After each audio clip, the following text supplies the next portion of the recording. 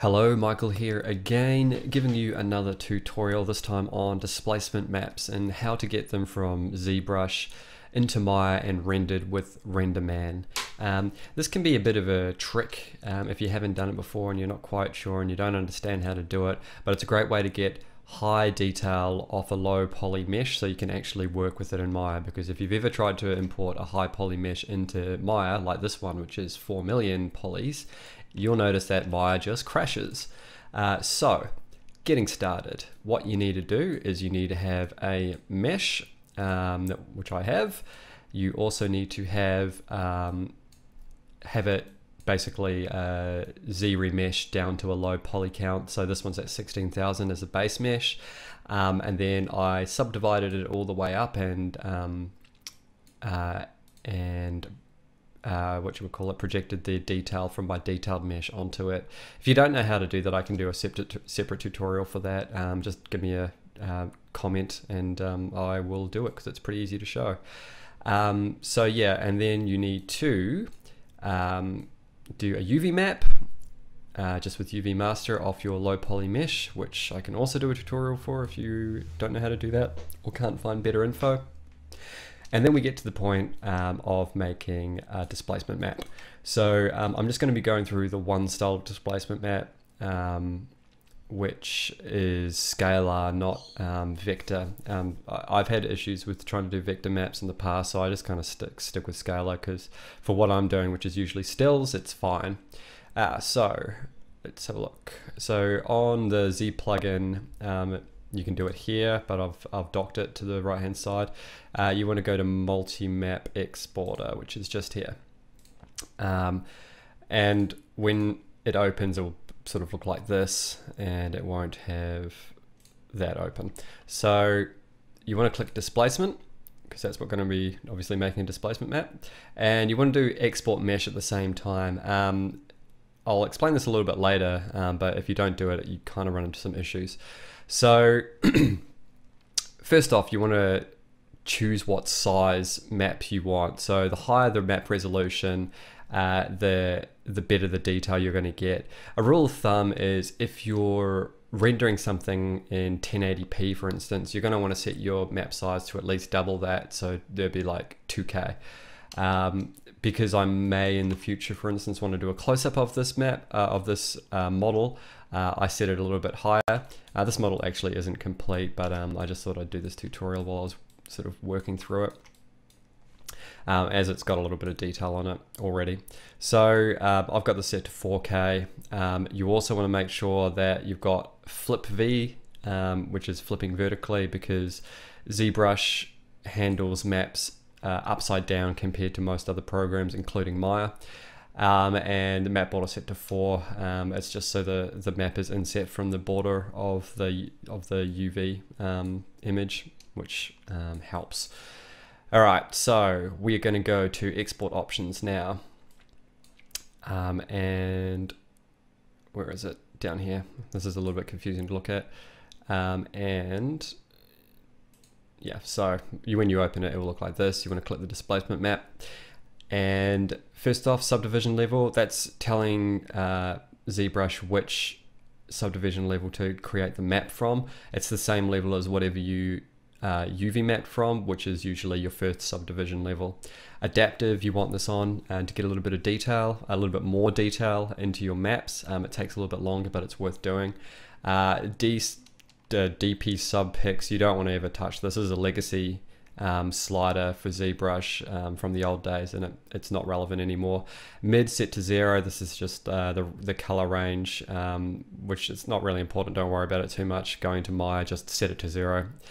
Smooth UV, you may or may not want to use this. If you're smoothing UVs in another program, Maya for instance, then you want to select this. Otherwise, leave it unchecked. For me, I'm leaving it unchecked. 3 channels if you're creating a TIFF, or EXR if you're creating an EXR. So these are 2 different types of files, 2 different types of image files. 3-channel TIFFs are a lower quality format than EXR, but EXR is a bigger file, significantly bigger file. So because I'm going to be doing a still, EXR is cool. I want the high resolution, and 32-bit, you're generally going to be working in 32-bit. Most cases nowadays. 16-bit is kind of a bit old school in 2016. So unless your specific project requires it, I'd stick with 32-bit. Scale set to 1, intensity set to 0. Don't mess with that stuff, it's not relevant. And these 2 buttons don't matter. And the rest of that is if you're creating other maps at the same time. So if you're doing normal maps, you can do that. If you're doing ambient occlusion, you could work in that as well. But for now, that is pretty much all you need to do. So we're going to click Create Maps and make sure that we've got Export Mesh selected and Displacement selected as well. Actually, just before I do, I want to click Mesh Export. This map is quads.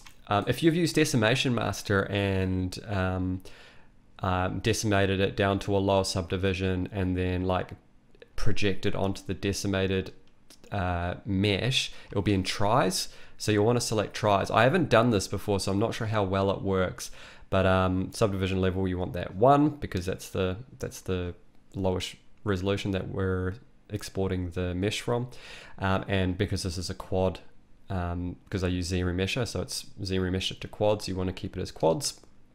And group export polygroups with mesh. So yeah, just have that selected. If you, I think you need to have it selected. I haven't had it unselected. So also, I just want to quickly show you what the low subdivision of this mesh looks like. So you can see when we do the displacement map, you'll see that you can actually see the teeth. They're going to displace them out to look like that. And you'll be able to see the ridges around his mandibles as well, and all the other details and stuff, obviously. So going back up to create all maps under Z plugin, and I'm going to create these in my Maya project file that I've already created, which is under this. And you want to put them in the source images, I guess. I think I generally put them in there. What it's going to do, it's going to put the mesh and the displacement map in there, and any other maps obviously as well.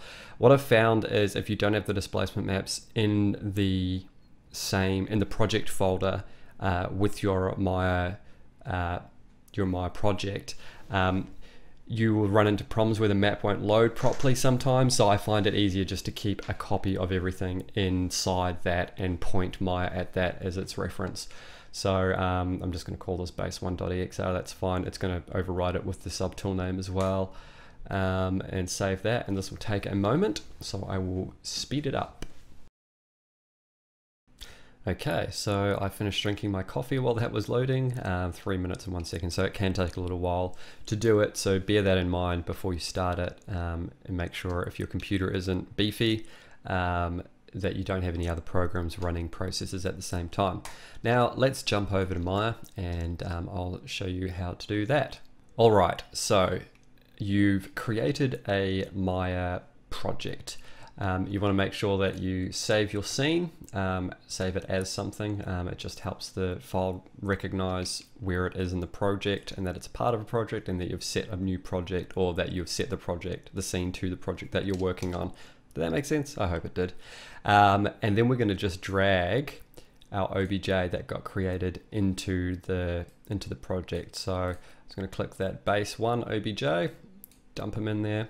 And you can see that's the EXR that it's created for the displacement map. So I'll point at that momentarily. But as you can see, we've got our guy there creeping around in outer space, and you can also see that it's the low poly mesh. So you still can't see his inside teeth there, but we will be able to see those really quickly. So first thing we want to do is we're going to select your mesh and go to Attribute Editor, and then up the top, click Attributes, go to Renderman, and Manage Attributes. And we're going to assign a couple of extra attributes to it. First, you want to click Trace Displacement, and then also if you hold down Control and click Subdivision Scheme, and then add those. And if you've done it correctly, they should show on that right hand column there, and they'll also show down here. If you open that up, you want to set to Catmull-Clark subdivision scheme. I think this is a requirement for any ZBrush models from what I've read, and also you want trace displacement set to all. And then we're going to just really quickly give this guy a standard shader and open up the Hypershade Editor. And in the Hypershade Editor, we're just going to graph this, which is the shader that's applied to him, and we're going to click the displacement node, and then we're going to click for displacement material here, and we're going to assign a file to it, and then we're going to get a couple of extra things coming off it. So for the file, we want to open, and in your project, and you can see I've created a project called Displacement Tutorial. In the source images, which is where the OBJ is, you'll get your EXR, click open. And then there's a couple of things in here that you want to change. So we're going to change UV tiling to zero base, which is ZBrush. And that's actually it, I think. Yeah, I think they'll pretty much render now. So let's just click IPR and see what happens. All right, so it was as simple as that, and I'll just quickly zoom in so you can see the teeth have actually come out of the mesh. Just zooming into the side of his face there, because on the low poly mesh you can see that he's basically missing his teeth, so I need it to be displaced out. And you can't really see because of the light, but it's there, I swear to goodness. Actually, why don't we just put a light in real quick. So yeah, as you can see, his teeth are being extruded from his face through the displacement, and you're getting all that extra detail in his neck and his jawbone as well, and the middle of his tongue, etc, etc. So that's pretty much it.